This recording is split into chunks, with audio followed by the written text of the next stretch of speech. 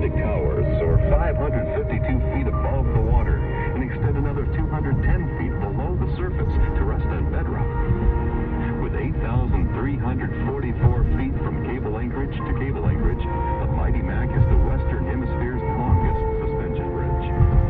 Over 42,000 miles of wire are banded together to form the massive 24 1/2 inch diameter main cables. The roadbed is 199 feet above the water's surface in midspan. The water in midspan is 295 feet deep. Prior to the bridge opening, the Michigan Department of Transportation operated car ferries between Mackinaw City and Saint Ignace. In their last year of operation, these ferries accounted for some 900,000 vehicles crossing the straits. Currently, the bridge carries over 4.8 million vehicles each year. The Mackinaw Bridge serves as the gateway to the unspoiled natural beauty of the Upper Peninsula.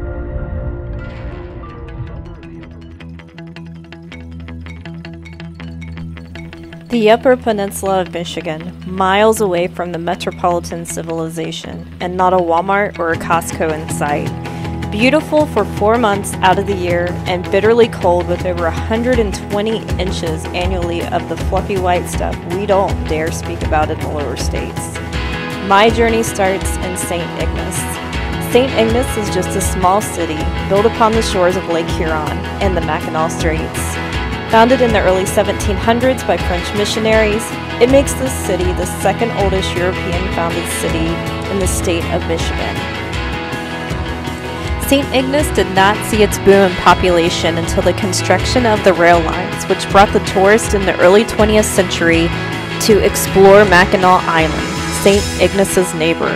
Tourism is still the largest sector as motel after motel lines the main street, with old storefronts now housing souvenir shops, confectionaries, and small restaurants.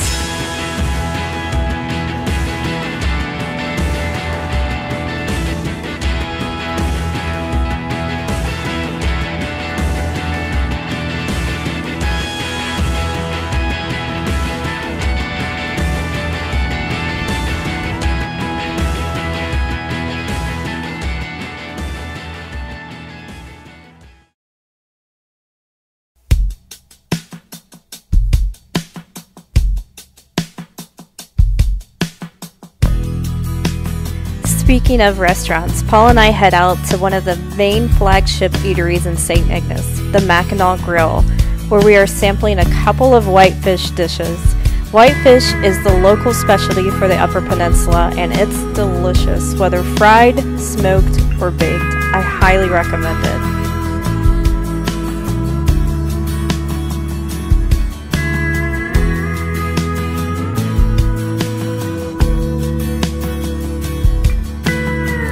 After dinner, we're close enough for an evening stroll on the boardwalk and the docking area, just in time to admire the gorgeous sunsets commonly seen in Michigan.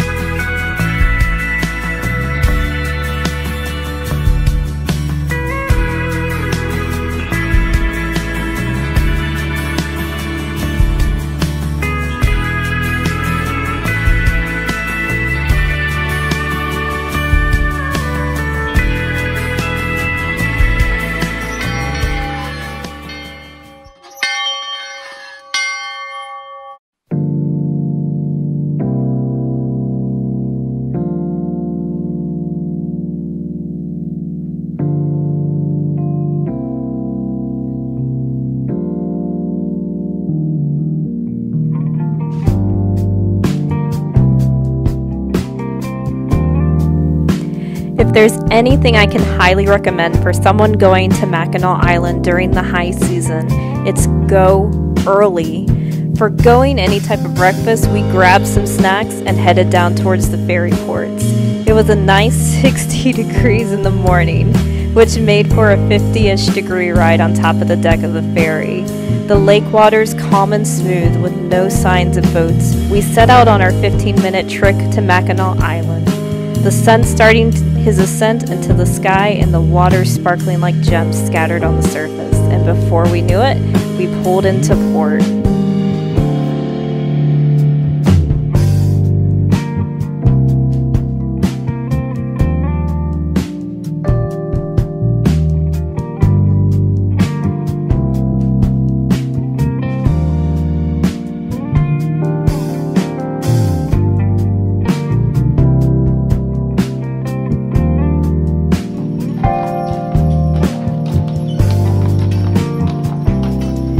After departing the ferry, the scene was that of a sleepy town that just barely awoken and was still yawning. Horse-drawn carriages with supplies brought over made their way from store to store, dropping off supplies.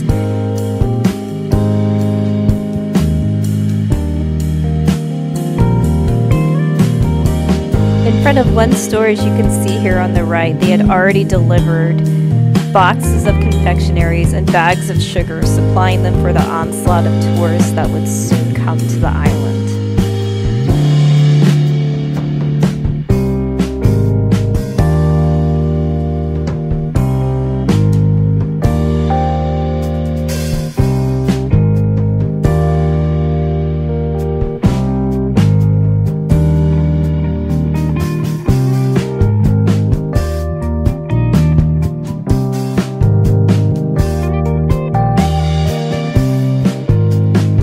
Paul and I, armed with our trikes, headed out, navigating through the deliveries and carriages of Main Street and onward to the Mackinac Island Loop, which covers 8 miles the perimeter of the island.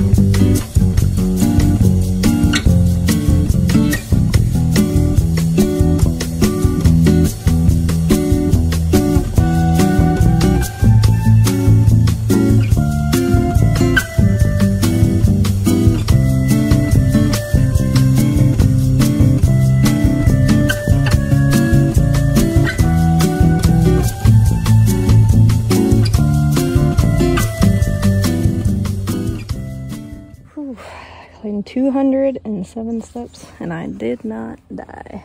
Not yet. The day is still young. This Instagram destination, created for you by Mother Nature, was formed over thousands of years ago by wind and water eroding the soft rock, leaving only the hard breccia rock which forms the arch. Believe me, well worth the 200-step journey. But even if you don't fancy random rock formations, the aerial view up here is absolutely stunning.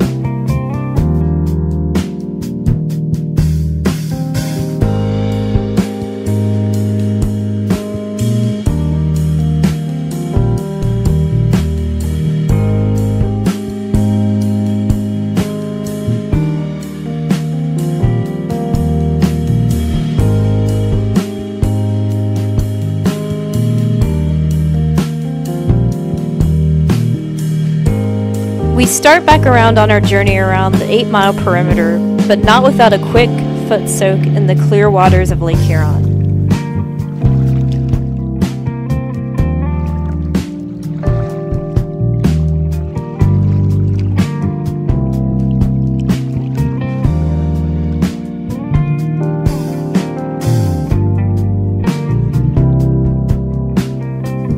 Toes refreshed, we set back out around the island. Our next destination was to the official halfway point of British Landing.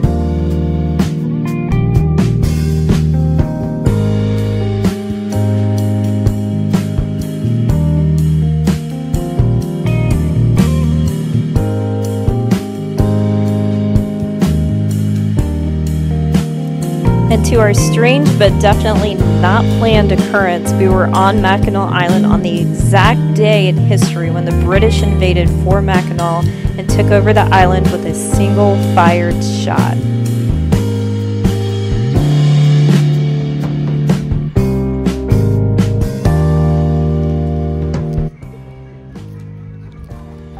That's what you gotta do. You gotta steer them down.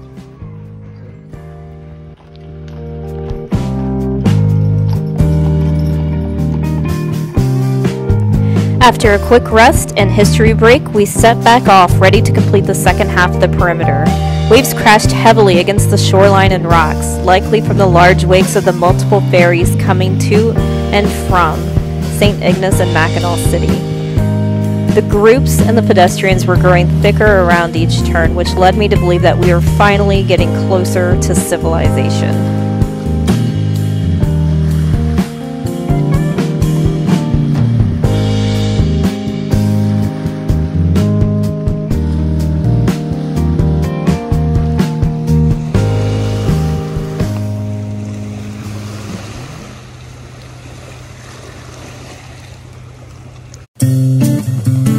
We made it back to civilization, but it was a tad overwhelming. As we rested and grabbed some lunch from the Seabiscuit Cafe in the heart of Main Street, we watched hundreds of people go by, a reminder that this was still high season for the island.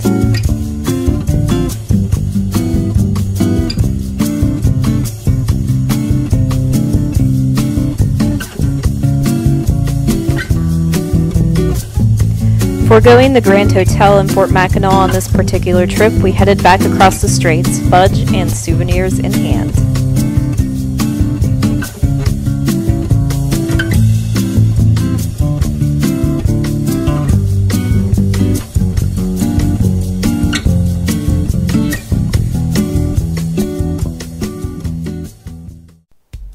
As we filmed this, it was a Sunday, and it was officially my 33rd birthday. What does one do in the Upper Peninsula on a Sunday? Well, head north to more isolation, of course. After a dismal breakfast at the hotel, we stuffed some snacks into our rucksack and headed north to Whitefish Point, the destination of the Great Lakes Shipwreck Museum. The drive is calm, and there's not much to occupy one's views other than tall pines that line each side of the road and dots of summertime cabins that have succumbed to neglect over decades of vacancy. You know you're getting close when you start to see the glimpses of Lake Superior between the trees and lakeside cabins, and you realize you have now seen 3 Great Lakes in a span of a couple days. A few more miles up the road and we dead end into our destination, Whitefish Point, one of the oldest lighthouse points in operation on Lake Superior.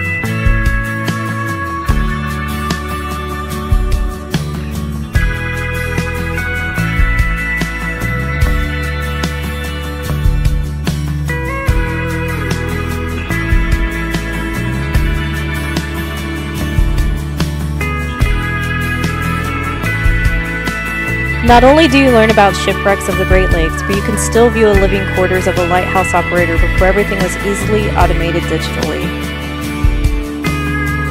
If you want to know more about the next exhibition scene and why I'm so giddy to press a button on a lighthouse, then you'll have to read my blog where I give you the full backstory.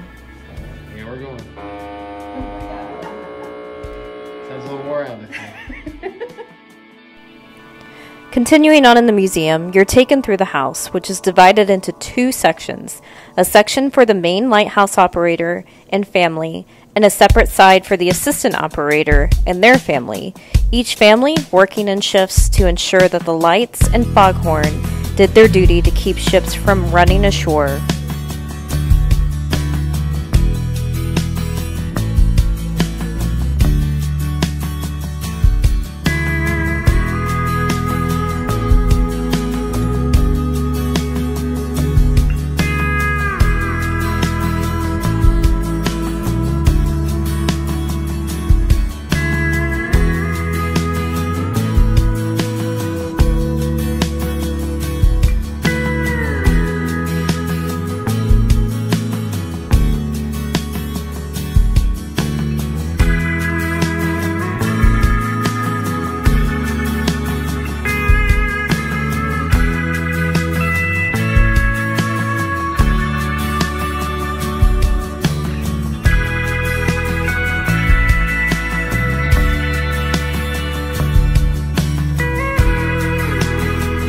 Across the point, you can make out an area of land. As I walk up on the small decking to look out on the beach and Lake Superior, my cell phone notifies me that I am now on a Canadian cell tower. That is how close we are to our neighbors to the north across the way. And with that, my journey has ended. Great food and excellent travels. Are the months of harsh, bitter weather in the winter worth it to the beautiful and gorgeous temps in the summertime? I don't know. That's really up to you to decide. But I found Mackinaw breathtaking, beautiful, and just what I was looking for. Well over 200 Thanks, years ago, Michigan. the earliest European explorers struggled against the treacherous currents and unpredictable winds which ruled the Straits of Mackinaw, separating what was to become Michigan's upper and lower peninsulas. Early on, the Straits was recognized for their economic and strategic military value. In the 1700s, both the French and the English built forts overlooking the waterway and stationed armies to protect their interests. Travel and commerce between the two peninsulas was limited to whatever could be transported by boat or carried across the ice in the winter. When the upper and lower peninsulas became the state of Michigan in 1837, the problem was compounded. So near, yet so far were the opposing shores. For years, many dreamed of a bridge across the strait, but the technology to build such a structure had not been discovered. It was first proposed in 1884, and from that time until November 1st, 1957, Mighty Mac was known as the bridge that couldn't be built. Actual construction started in 1954 after financing was arranged through the sale of bonds to private investors. A total of $99,800,000 was necessary to complete the project. There were many obstacles to overcome and problems to solve in the design and construction of what was to become one of the safest and most beautiful spans ever built. The total length of the Mackinaw Bridge is just 28 feet short of 5 miles. The two majestic towers soar 552 feet above the water and extend another 210 feet below the surface to rest on bedrock. With 8,344 feet from cable anchorage to cable anchorage, the Mighty Mac is the Western Hemisphere's longest suspension bridge. Over 42,000 miles of wire are banded together to form the massive 24.5-inch diameter main cable. The roadbed is 199 feet above the water's surface at midspan. The water at midspan is 295 feet deep. Prior to the bridge opening, the Michigan Department of Transportation operated car ferries between Mackinaw City and Saint Ignace. In their last year of operation, these ferries accounted for some 900,000 vehicles crossing the strait. Currently, the bridge carries over 4.8 million vehicles each year. The Mackinaw Bridge serves as the gateway to the unspoiled natural beauty of the Upper Peninsula.